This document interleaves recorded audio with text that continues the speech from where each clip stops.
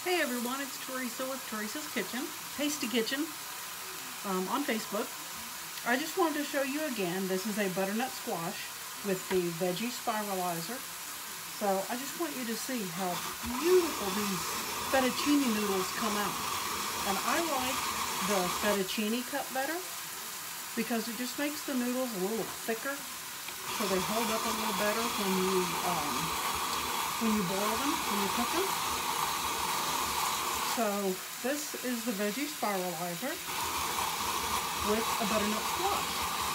And in a second, I will show you my grill pan, nonstick grill pan, which again, I absolutely love. But there, let me turn the camera. No, can't do that. Okay. So there is my veggie noodles, zucchini, butternut squash.